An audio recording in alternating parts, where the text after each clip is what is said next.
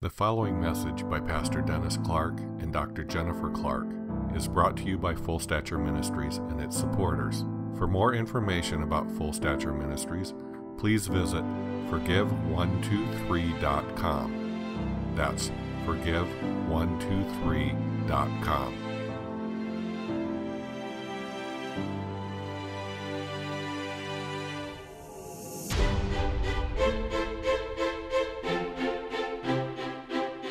Today's message is part 4 of how do I do that? Come on, be honest. Those of you that have been in the church a long time, it's very easy to preach on what you should do. It's a little bit different to preach on how do I do that. As a matter of fact, we purposely ask everyone in this local congregation who are well-trained, well-equipped, that when you go and hear a guest speaker somewhere or you go to a conference and when they get done telling you something phenomenal, full of wisdom and revelation, ask them, how do you do that? We need the wisdom of application, don't we? We don't just need knowledge. Knowledge can puff up, but love will build up, and love is the application, or wisdom is the application of knowledge. So, Father, help us all. I want to continue to grow. I've been in ministry for 45 years, and I still want to grow in the how-tos. I want to make it applicable so that when someone hears the Word of God, they go, well, how do I do that? Did you ever have somebody come up to you when you were at a low point and say, just have faith? My first question, okay, show me how you do that. Show me, well, just forgive. Okay, well, show me how you do that. Forgiveness should be as simple as breathing, and emotional healing should be as easy as breathing for a believer. Do you know that with all of the types of counseling we have, and thank God for all of it, because there's some people who wouldn't be around today if it wasn't for the certain kinds of counseling, Christian counseling, secular counseling. They wouldn't be with us today. But Jesus has a better approach, that in him, he's the only one that can take your pain and your sorrow. Medication can subdue it. Good understanding can help you understand why you're doing some of the things you're doing, maybe teach you to cope. But in reality, only my Jesus can take away your pain and your sorrow. And it's part of his ministry. Jesus said, the Spirit of the Lord's upon me. He's anointed me to preach the gospel to the poor, to heal the brokenhearted. That's really a primary part of his passion for us, and then he wants to get it through us, right? So, part 4, how do I do that? Well, I'm going to start where we left off and do a little refresher, because it's important to know these things, that you hear the terminology and you can be in the church and develop Christianese, right? It's like a foreign language. You get someone coming out of our culture now, and it would be like Gentiles listening to Jewish believers. They'd be like, what does that mean? How do you do that? So we're going to try to cover some of that and give us some understanding. And for my phone counselors, hopefully this will be troubleshooting, because you get people from around the world. Some of them, even their English isn't that good, and they're not that articulate, but they got real pain. And we need to break it down to the level. Matter of fact, I used to regularly meet with little children and do ministry with them, and we taught over at ministry schools for children. And it was funny, the professional counselors a lot of times would say, oh, we don't do children because they couldn't understand the methodology. Well, if our methodology is so complicated that a child couldn't understand it, I think we're missing something. That may be good for adults, but at the same time, I believe that if you can minister Jesus effectively to children or a Rhodes Scholar, then you've got the proper bringing them back to the simplicity that's in Jesus. As a matter of fact, in the early years, that was the argument against even Christian counseling. The argument was, we have Jesus now, why do we need that? Well, because we've got Jesus, but not everybody knows how to go to him. And part of what we're trying to train people in is actually even bringing them into the place to where they have their own experience. We even teach deliverance, self-deliverance. If you're a believer and you've got Jesus on the inside of you, you ought to learn how to deal with your own issues, close those doors, and get deliverance. We're more accustomed to looking for someone to do it to us rather than us learning how to apply ourselves. There's three. How do you do that? There's three rules, three keys, not rules. Three keys that when Jennifer and I traveled church to church, and we saw different flavors of need, but pretty much the church needs emotional healing. And the thing that we saw, that the three keys that are evident, and I'd write these down, because if you have questions in this area, you will have difficulty moving to another level in Jesus, getting set free from what ails you. The first key is location. We were shocked going to churches. They couldn't locate their basic spiritual anatomy. About the only thing everybody knew was where their thoughts were. All right? Your thoughts are up here, okay? But that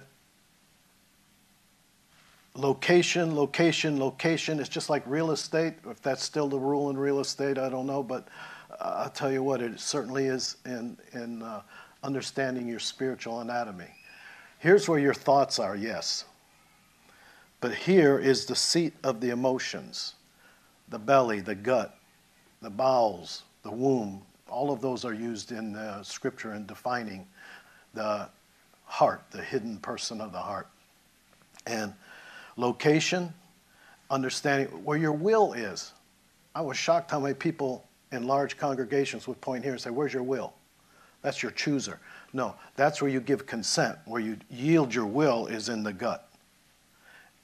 And the emotions here. And quite frankly, your conscience is down here. All of this, your emotions particularly to the left vagus nerve, inform your brain. It goes down, up. People used to say, I got to get that word down into my spirit. Well, you need to get it in your spirit and then inform your brain is really the way it works. The location is primary. You've heard this in part 1, 2, and 3, hopefully. This is part 4. Now, location comes next, and we saw that your value system was the second most important thing. If you saw yourself less than, very often you would just buy into that and say, well, that's the way I am. And the need for change is not obvious. Your value system is based on the new creation, or your value system is based on the culture's brainwashing you, or as you grew up, what you taught yourself or what others taught you that's in a derogatory way, not God's best. Your value system has to be based on the Word of God. And to the degree your value system is based on the Word of God and the new creation reality, otherwise most of the dysfunction, you got that yourself by believing the world, the flesh, and the devil. So location, value system, and then every now and then, a very small percentage of people, I do not see change. When we went church to church, we saw the vast majority could make a significant change to where the leadership even noticed the change in them and wanted to know what happened to you. Jennifer is a good example of that. Her mentor was a Bible school president, a school psychologist, and a missionary of missionaries. She headed up missionary ventures. And when right before I married Jennifer, I met her, and Jennifer was teaching, and she would interrupt her teaching and correct her. And quite frankly, from my biblical perspective, she didn't need correction. And she came and told me before we got married, actually, Jennifer is brilliant, but she's too emotionally damaged to ever be used much. Bible school president, too emotionally damaged to ever be used. If you form your theology based on your failures, that's what you come up with. Because she never saw, as a psychologist, a whole lot of results. But God had a different plan. He took this South Chicago kid who just trusted in God, and I had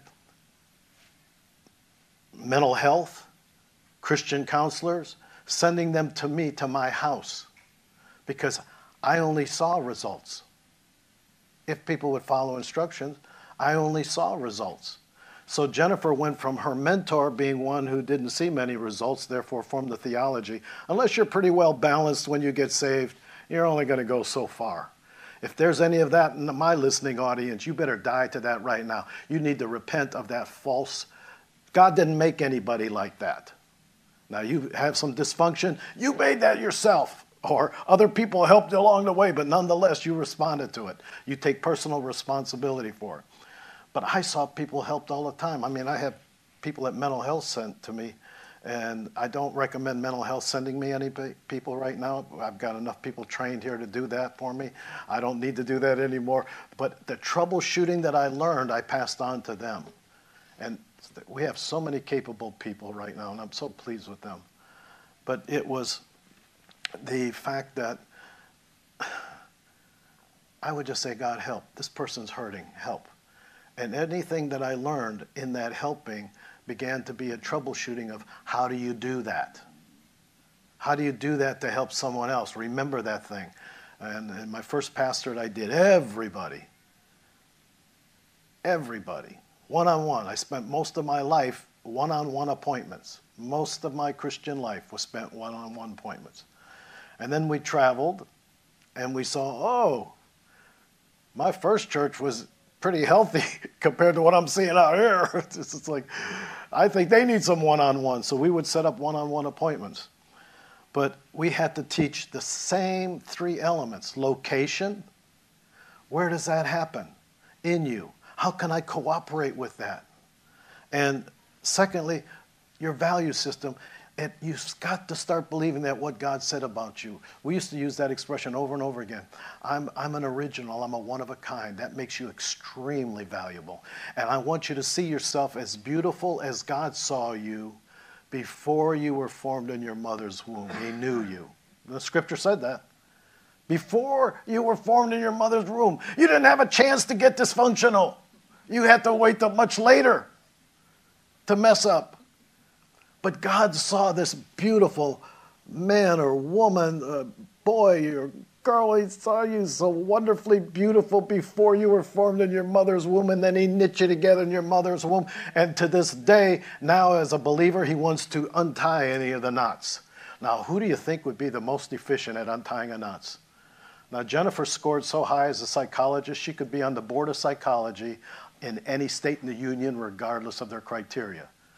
And when we got married, she said, disciple me. And I taught her what I did all by myself with other people. But what I didn't know is she was documenting it all. And she documented every one of our books. It has been birthed out of the documentation that Jennifer did and me facilitating healing.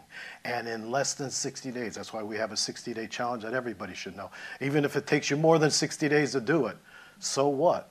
But in less than 60 days, she went back and saw her mentor, and her mentor just wept at the change. What happened to you?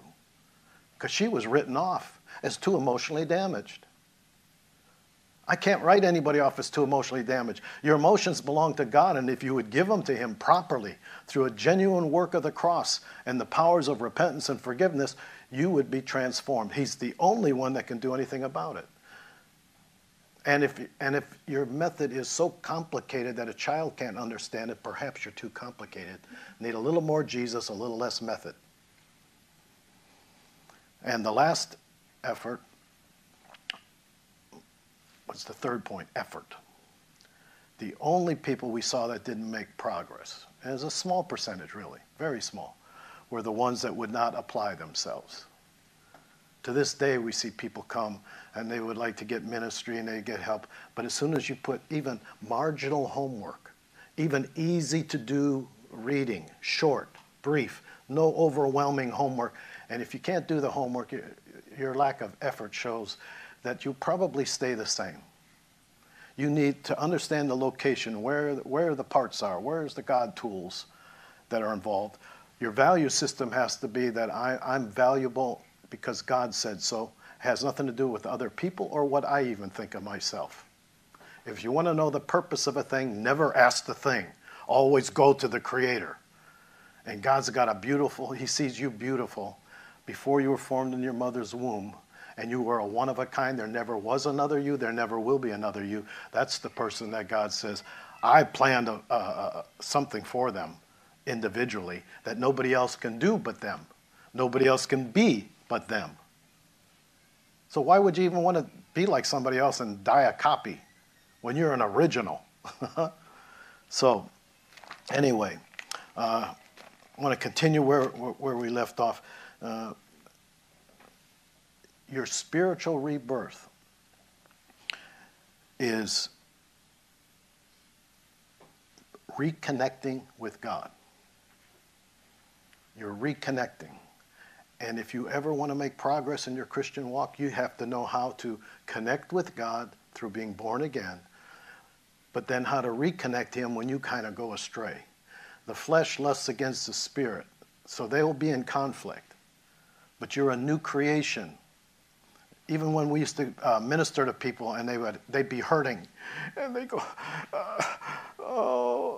we would pray and say, what's the situation? What's the first person or situation? Well, I was abused as a child. I was abused. Oh, I don't want to go there. Okay. When a person says, I don't want to go there, what they're saying is, part of me came to get ministry, so that part of me was the new creation, me that loved God, loves his word, and wanted help. But then when I had to face it, I'm not ready to go there yet. Okay? That's your flesh part. We say the flesh doesn't want to deal with it. The spirit, the real you, does. Agree with the part of you that's real. All right? Don't agree with that naysayer, that flesh that wants to avoid all conflict and doesn't want to feel any pain. We even had a genius marketer who worked for several large ministries that you'd be familiar with. And he saw Jennifer and I, he says, without me, Jennifer would have had nothing to write, but without her, nothing would have ever been written. I never trained anybody in my first pastorate. I did it all. And you know what? Some people, some Christians like that if you do it all. They would like you to just go like this and they'd be okay. No effort on their part. So the three keys to really receiving quality change in your life is, first of all, know the location of where your parts are so that you can function out of the right part. And understand the heart. And the heart is not this blood pumper. There's only one scripture in the entire Bible that really refers to the heart, and that's men's hearts will fail for fear. Fear can give you a heart attack, all right? But your heart is the innermost being, the gut, the belly, the epicenter, all right? And we'll talk about that later. But right now, through the spiritual birth, I connected with God. So how do I get reconnected with God when I blow it? It's going to be forgiveness. Forgiveness is a beautiful gift that when he washes you, you get back into fellowship with him and with one another. Because of Jesus' death, burial, and resurrection, man has now experienced spiritual rebirth and enjoy. I've got 10 pages of notes that I want to do, and I'm on half of page one. So we're going to wing it today, I think, is what I think. But we used to get someone, who could I have come up here? Connie, you want to come up here? I want to show you what we used to do when we traveled in churches, this troubleshooting that really worked.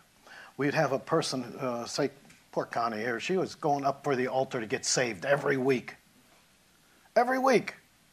So I'm saying there's something wrong with the location, the equipment, the understanding, what have you.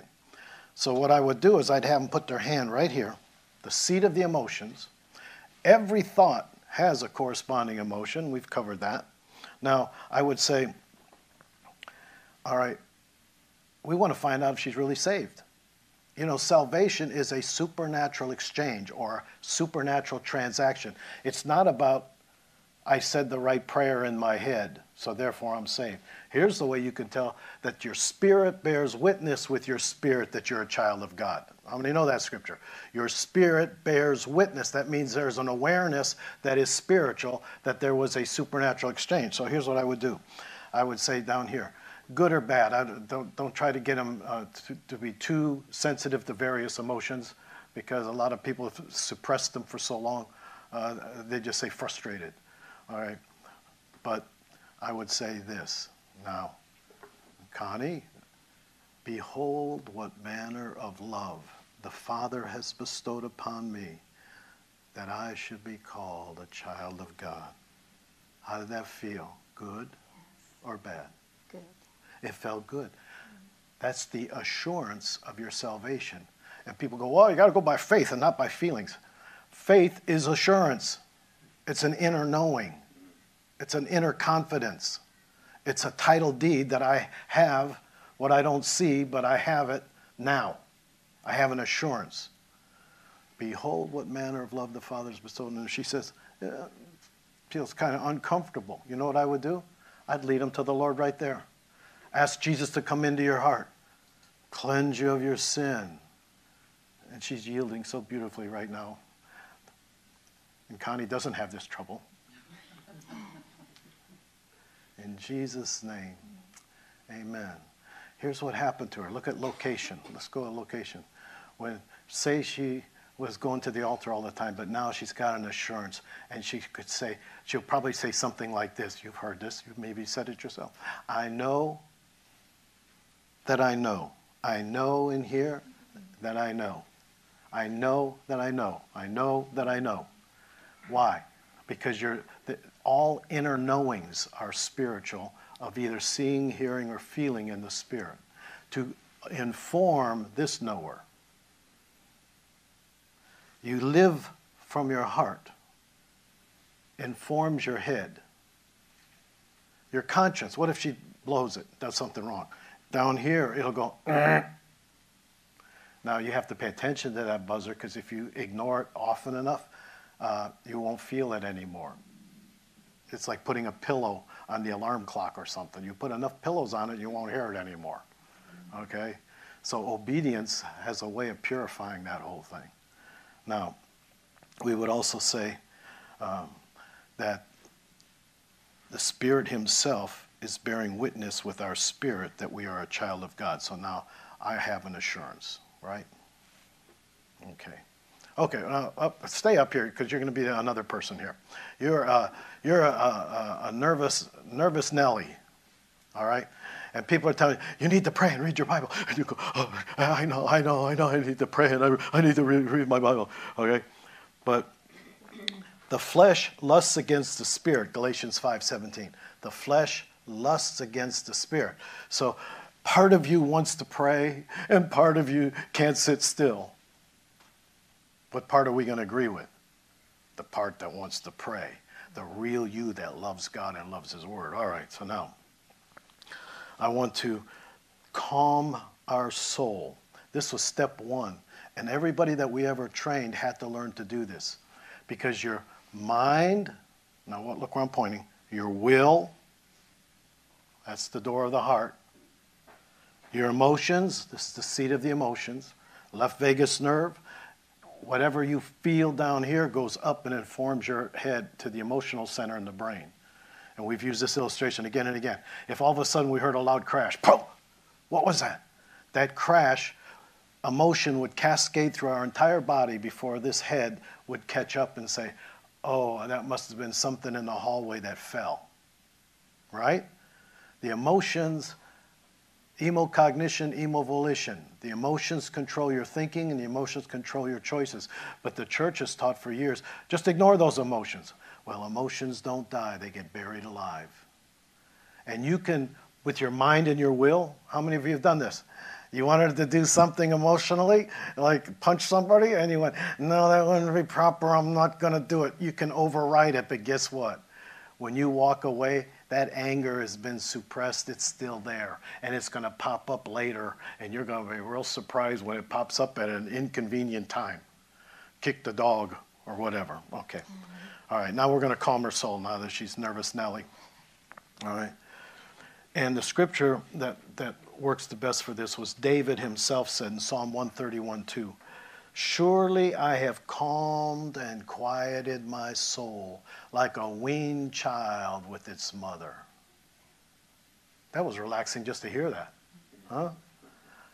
All right, so like a weaned child. So she's going, my mind is going all over the map. I'm sitting down to pray, but I'm thinking I need to do this, and then I got to go this, and then I got to pick up the dry cleaning, and then I'm going to do that. What you do is you write that stuff down and say, I'll do it later. Right? That's all you got to do. All right? But in the meantime, the mind, the will, and the emotions, your soulish nature, wars against the spirit, doesn't it? It wars against the spirit. We want the spirit to win, right? We want the new creation to win. So when it's warring, the mind, the will, and the emotions have to be calmed. So what do? If you sit there and you submit to God, eventually, those three bad kids, mind, will, and emotions, they don't get annihilated, they don't get destroyed.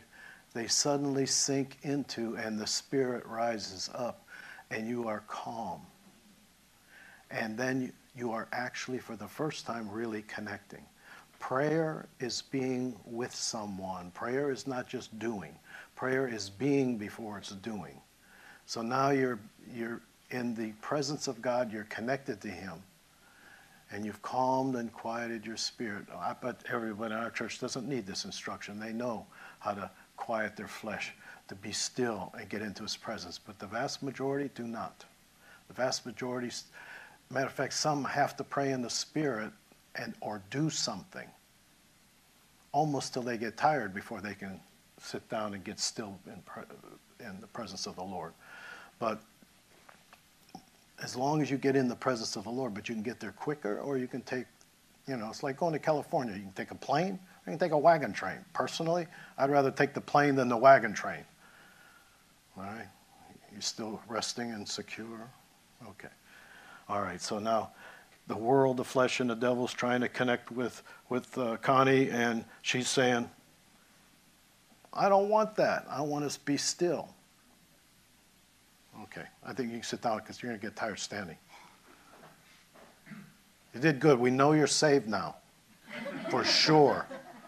All right? But when the voice and the world around you, it says don't be conformed to that world, but be transformed by the renewing of your mind. You can read those things and not know how to do it, right? How do I do that? Well, there's a voice of the world, a voice of your flesh, voice of the devil. And what he's trying to get you to do is 3 stages. Write these down because this is a real helpful tool. He tries to connect with you. Oh, isn't that nice? The devil wants to connect with you. The world wants to mold you into its own image. It wants you to be politically correct. It wants you to just mouth the narrative that you hear, whether you understand it or not. It wants to connect. And it will seduce you. It will find you. It will repeat itself until you do what? The next step. You own it. And once you own it, here's the little, call it a formula if you want, but it's the way the Spirit works. Connect, own, express. Connect, own, and express. There's voices of the world. Isaiah says there's a voice from the city, the voice from the temple, and then there's the voice of God, which also means the voice of God is not necessarily always the voice coming from the temple. Jesus learned that, didn't he? What was coming from the Pharisees was not necessarily the voice of God. All right? So there's the voice of religion. There's all kinds of voice.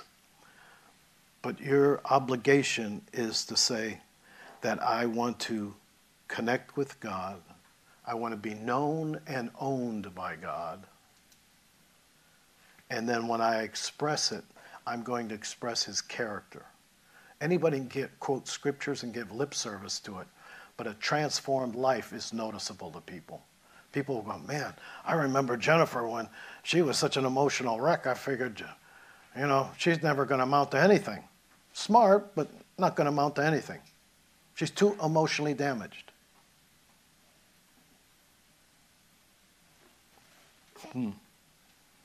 Interesting.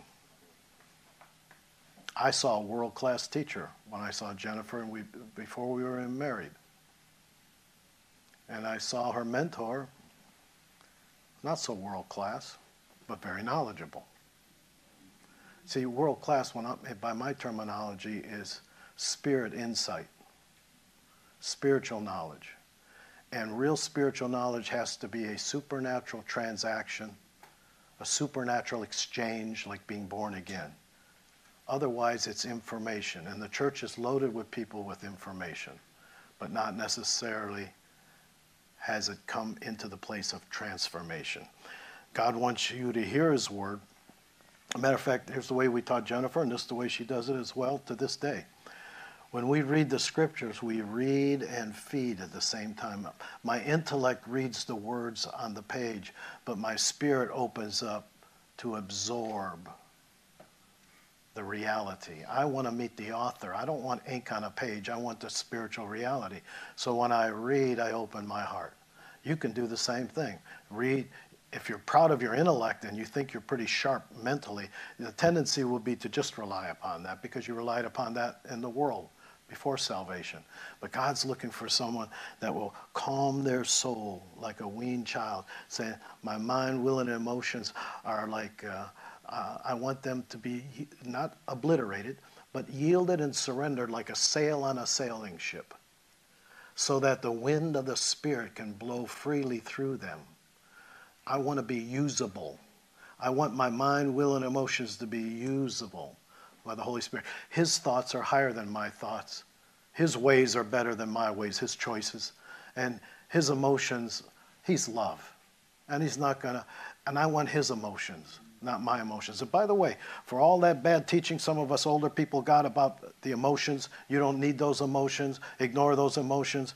Why did God make you a thinking, feeling, choosing being if he didn't want all three to be under the lordship of Jesus? He wouldn't have given you emotions if they didn't serve a purpose. And you know what the purpose is? He wants you to actually, oh, here comes that bad word, feel love, joy, peace. The kingdom of God is righteousness, peace, and joy. Do you realize all three of those are emotional? And someone say, well, not righteousness, joy, and peace. Yeah, no, righteousness is emotional too because it's love and action. Righteousness under the new covenant is love and action. So it's love, joy, peace. The kingdom of God is coming from an emotional God. And he gave you emotions for him to flow through those conduits. Not for you to ignore, suppress stuff. Now, when we talk a lot about emotions, the men get upset because that's a woman thing. Only women have those. Yeah, well, Jennifer says, yeah, but I've seen you men on the road, and you got some other emotions too. I've seen you. What you mean is you might not have any good ones. All right. But nevertheless, in ministering to a man, I don't even use the word emotion. In ministering to a man one-on-one, stress. Oh, yeah, I haven't met a man yet that didn't understand stress. Well, guess what? Stress is to be, by definition, emotionally controlled by people or circumstances. You are emotionally controlled. Come on, men. You want to be controlled? How many want to be controlled by something other than God? Nobody wants that. All right? Now, here's what we've used for training that has been invaluable. We took a scripture that people are familiar with, but we took it out of the Message translation. And it's 2 Corinthians 10, verses 4 and 5. Now, we know that as the weapons of our warfare are not carnal, but mighty through God to the pulling down of strongholds, casting down arguments or high things that exalts itself against the knowledge of God, our spiritual weapons. Listen to this in the Message, and it gives you exactly what we end up doing with people to see transformed lives, to see quality. How do you do that? This scripture lays out part of the way it does. It says, we use our powerful God tools. That's a different way of saying weapons of warfare. We use our powerful God tools for smashing warped philosophies. That's the voices that are coming from the world, the flesh, and the devil. We smash those. That's philosophy. I want the Word of God. I want the living Word. So we have these powerful God tools, and what do? They'll smash those lies. They'll tear down barriers we've erected against God, walls. And God will fit every, here's those three bad boys again. This is your soulish nature. This is wars against the spirit. He will fit every loose thought, emotion, and choice. Now it says every loose thought, emotion, and impulse, which is your choice. Every loose thought, emotion, and impulse into a structure. God's building something in you, into a life. He wants to build a life, but he needs your impulses, he needs your choices, he needs your emotions, and he needs your mind. And he wants to build something. And these tools are ready and at hand. Oh, see, this is another emphasis we have. It's not popular. You can do this yourself. You don't need Joe Heavy Speaker to do it all the time. I know you've been trained to go to the expert to get something done to you. But God says, you know what? I'm the expert. I'd like to train you. Are you willing? That's called discipleship compared to getting born again and then camping out there the rest of your life looking for help from other people. Now, not that you don't need help from other people. Most of you do. Look in the mirror and say, I need other people. God, Jesus said so. All right. But in a healthy way. Now, he takes every loose thought, emotion, and impulse into a structure. Our tools are ready at hand, meaning it's available. You don't have to run conference to conference to find somebody. You can go to your prayer closet and go to Jesus. You can go directly to him. And they're ready at hand. They're in you. It's just a question of will you apply effort. Remember we said the weakness in people receiving was they didn't know how to locate in their anatomy. Their value system was, that's just the way I am, so they get lazy. And the lack of effort to follow suit.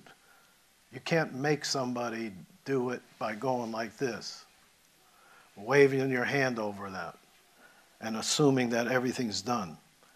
But God says that every obstruction, I want to build a life of obedience to maturity. Is maturity part of God's plan? He doesn't want you to stay on milk forever. He wants you full stature. Where do we get that name for this ministry? Full stature. That means grow up. That means no baby food. Huh? Because we'll teach you how to go from milk to meat. But you have the capacity in you to respond rather than just react. Now, 2 Corinthians 10, 4 and 5, we know that God's taken this mind, will, and emotions, and he's trying to put it together. And I'm on page 2, by the way, my 10 pages of notes that I wanted to cover today. So it must have to be a part 5. No. Anyway. But Hebrews 4:12. How many are familiar with that verse? The word of God is quick and powerful, sharper than a two-edged sword. It divides asunder between soul and spirit, joints and marrow, and it's a discerner of the thoughts and the intents of the heart. What this reveals, we don't have our chiropractor with us today. He would like this. It's all about alignment, right? It reveals non-alignment. That word is a living word. That's not ink on a page. Hebrews 4:12, the word of God is quick and powerful. We already said it's a living word. This is Jesus. Jesus in the word. We did that last week. It reveals non-alignment. So pay attention to this. What non-alignment has Scripture doing? Soul from spirit. This is how we're supposed to be reading this word so that it discerns us. As it's discerning us, it's saying that's flesh, that's spirit. Here's where you're not aligned. Joe, Sally, Ralph, Betty. In your individual prayer time, here's where there's not a lineup. That's flesh, that's spirit. Choose spirit. and then he puts it together again to make it useful. Now, the second non-alignment is joints and marrow. Joints and marrow is, you say you're aligned with God, it's these Christians I can't stand. All right? God will reveal non-alignment. That how can you say you love God and you can't love the people around you? The Word of God will reveal joints and marrow where you're not connected, where you don't belong. People say, well, I don't have to belong to be a Christian. No, you don't. It could be just you and God. But you could be married and not go home. But I think in time, the relationship will suffer. So it's not a question of a Christian can do anything. And they can have anything they want. They can have demons if they want them. All right? So, non-alignment will be revealed, your flesh from the spirit. Non-alignment will be revealed in your relationships with people. Joints and marrow.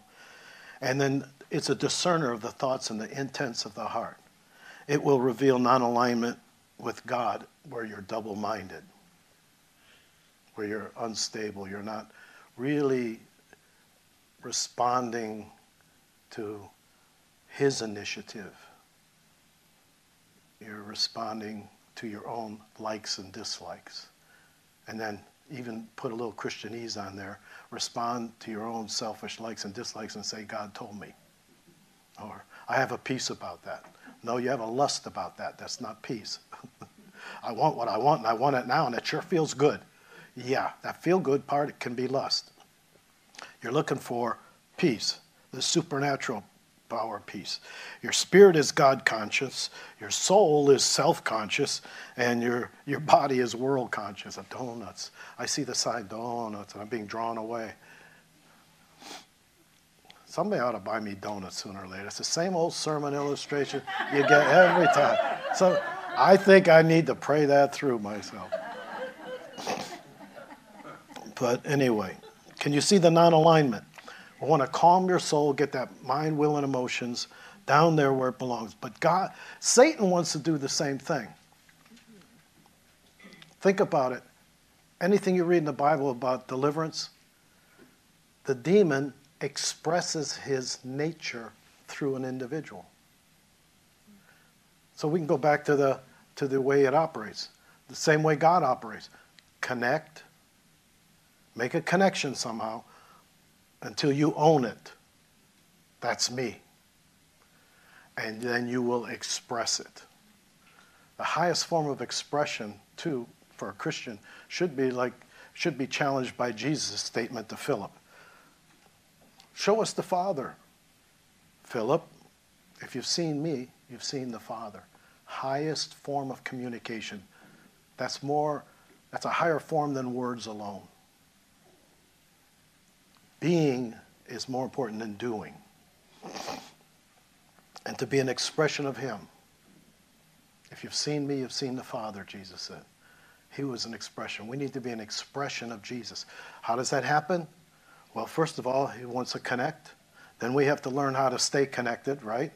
Reconnect, because nobody's perfect. And then thirdly, we need to express that reality. And if it's not reality, we're not expressing. That's what Jennifer's mentor saw.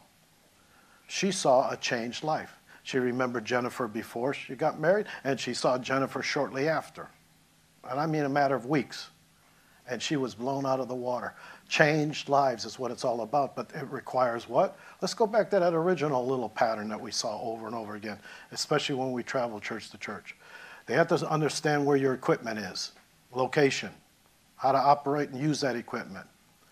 Then we saw from the place of location, oh boy, we saw that it operates out of your value system. If you have a value system that's more world than biblical, that'll need to be changed and transformed. And lastly, effort. If you're going to run around and always hope someone else is going to do for you what you should be doing for yourself, you will be very limited into the kind of transformed life that you'll have. Matter of fact, we had so many people to deal with. Jennifer used to be called the homework lady. We had so many people that wanted help. Well, it's easy to find people that want help. It's a little harder to find people that will apply themselves, right? I can remember the first time we had an altar call at that one church in Massachusetts. And they're all lined up. And I said, okay, the first person, put your hand right down here. And we're going to agree that Jesus in me and the Jesus in you are going to come into a place of agreement. I came up here for you to pray for me. That verbalized what other people could think and not say. I want you to do it to me. Those are the ones that made very, very little progress, if ever. Don't be that person. Your value system and the amount of effort. Now, something that's kind of off topic, but I've got time here. I want to do this. I want to pray right now and break moods. Anybody been in a mood lately? Slip up your hand here. Now, I know there's 100 times more watching on camera than are in this room, but you had moods. I want to give you some instruction on that. An emotion is an emotional healing, and it's momentarily. Moods can be something that you've carried for a long time. And I'll give you the easiest illustration of moods is to get saved. When you got saved, you were in what we would call the indicative mood. The sky is blue. I've never seen the sky so blue. The grass is green. I've never seen the grass so green. Wow. I want to stay like that. Did you ever have an experience in God when you wanted to stay like that? That's called, we just call that for the sake of argument. This is not grammatically accurate, but I'm going to use these words just for the instruction. The indicative mood is where you want to live in God. Where the sky is bluer and grass is greener and there's spiritual reality and the spirit world's more real than the world around you. But you can appreciate the world around you. Then you go into the next mood. That mood somewhere, you don't know what happened, it just went away. And all of a sudden, this is good Dennis's testimony, you start beating people over the head with the Bible. You need this. You need to see the sky is bluer and the grass is greener. And your mood just changed from indicative to enjoying it to being a little on the pushy side. Have you ever had any Christians that are a little bit on the pushy side? Oh, they justify it because they mean well. Well, so does felt like an interrogation going on sometimes. But as long as that interrogator justifies it with, this is for your own good. All right? That mood pushy is actually you've drifted from God.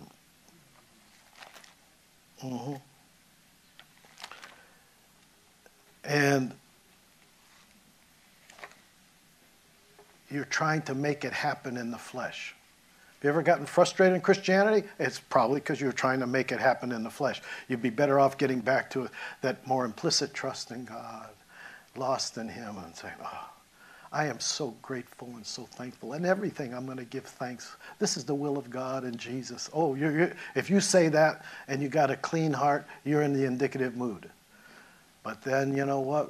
If that mood leaves, then you start trying to get that mood back by getting other people to comply. That's what we would call the imperative mood. A little bit imperative. You put an exclamation point after everything you say. All right? And guess what happens? Happened to me. I'm tired. I've tried. You go into the subjunctive mood. You went from good to pushy. I quit Christianity. It's too hard. People don't like me and I don't like them and they're not complying either. I quit. Have you ever done that?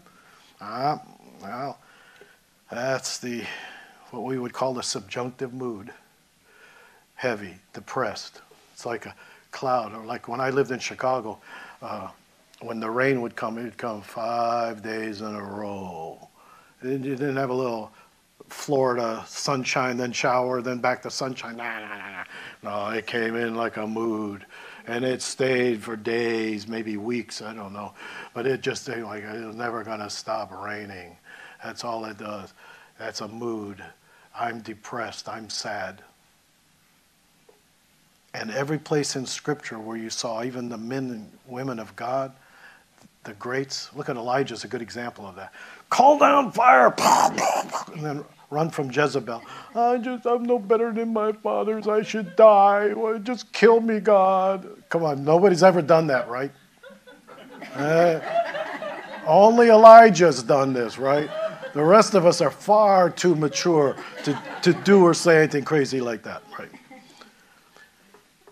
And then you move, and to me, this is the goal of all the prophetic that we hear.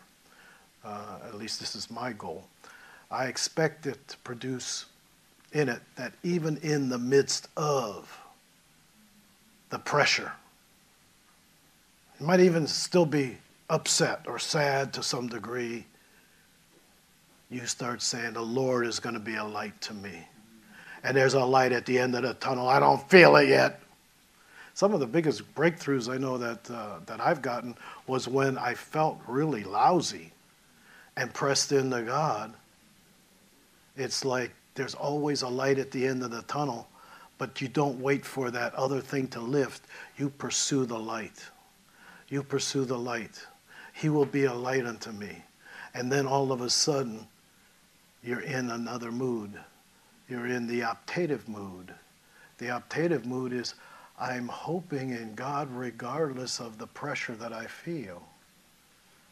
And if you stay there a while, guess what happens? You get back into the indicative mood, and the sky is blue, and the grass is green, and life is good. Huh? Let's pray for that right now. Father, in the name of Jesus, there are people that have been trapped, and it's by the voice of the world, the voice of the flesh, and even demonic activity is playing into it. And we just command in the name of Jesus Christ to break that foul mood. In the name of the Lord, my emotions belong to God. And right now I'm going to open up my heart to hope. Hope and open are synonymous. Right now I'm opening my heart that even if there's pressure on my life right now, my heart is open. My soul and spirit are rejoicing in Jesus. And I'm giving thanks. I'm not giving thanks for all the negative stuff. I'm giving thanks in spite of all the negative stuff. I'm giving thanks not for it, but in it.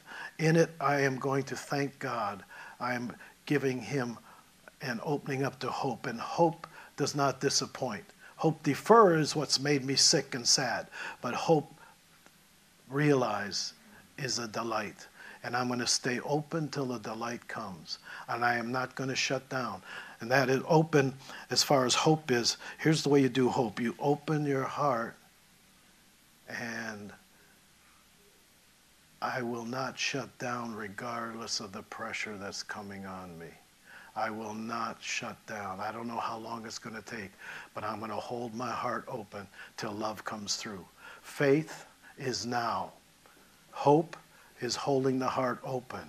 And if you do that, it won't disappoint. That means love will come through. Don't put a timetable on it, because that'll get you hope deferred. You'll shut down. And the way the Lord showed it to me is that when I open my spirit up to hope in him, that hope that doesn't disappoint, because love is going to come through. I don't know how, and I'm not going to dictate how he has to do it or when he has to do it. But I will refuse to give up that openness until that mood changes and I'm back into the presence of God and the joy of my salvation. And as I'm holding my heart open, he gave me the picture of like, I used to watch those old cowboy movies where they would always go into the mine, silver mine, gold mine, whatever kind of mine. And at the entrance of the mine, there was huge timber supporting it. And God says, you have that capacity to hold your heart open, regardless of circumstances, not open to negativity, not open to negative, but when you're open, hope is guarding your heart with peace. Peace The enemy can't touch the fruit of the Spirit. So if you're holding your heart open, you can feel what's going on around you, but you don't have to own it. What did we say the thing was? Connect, own, and express. Well, under pressure, the only thing I'm owning is my intimacy with God until he expresses himself through me, which is what he wants to do anyway. He wants to get his personality go through you. Connect, own, and express. The devil wants to do it, and God wants to do it. Who are you going to respond to? I say choose life. Choose God. Connect, own, and express. And it was beautiful. Don Norai was one of the few people I ever heard teach on the blood. And it's the way we need to understand the blood in all three levels. Most teach on the blood is that through the blood of the cross, you got saved. But it also says that for the person in really the level of the exchange life, it is no longer I that live. It says that if you walk in the light as he is in the light, you have fellowship one with another, and the blood continually cleanses. And then Jesus at the third level, ascension, he took that blood into the heavenly holy of holies. The blood still works, and it needs to work for you and with you. It'd be like the outer court, the inner court, and the holy of holies. It was necessary in your transition, in your spiritual walk. So Father, we thank you that you who began a good work are going to complete this good work. And I really believe that the location, your value system, and the effort you apply is going to make the difference in the days ahead. Effort. You know, the handful of people that have come to this church, people come and go from all churches. The ones that never did the 60-day challenge never made it, never lasted. Is that too demanding to give 60 days to God, even if you didn't do it every day? If it took you 3 months, 4 months to do 60 days, everybody I know, at least in this fellowship right here, it's a lifestyle now. It's not just 60 days. That's the way you live. It gets to become part and parcel of everyday life. Everybody's head's nodding. You don't know it. All right? 60 days is for the first radical transformation. After that, it's forward and upward, victory to victory, faith to faith, glory to glory. You are to be transformed from one image to the other, and you are not to stay a baby. Father, I pray for everyone who may have fallen into that trap of getting saved and then camping out there, assuming they've got fire insurance now, they're okay. No, there's more. Amen? Amen. Amen. You've been listening to Pastor Dennis Clark and Dr. Jennifer Clark of Full Stature Ministries at Forgive123.com. Full Stature Ministries reserve all copyright protections under applicable law. Our copyright policy is available at our website, Forgive123.com. For more information about Full Stature Ministries and additional life-transforming materials, please visit Forgive123.com.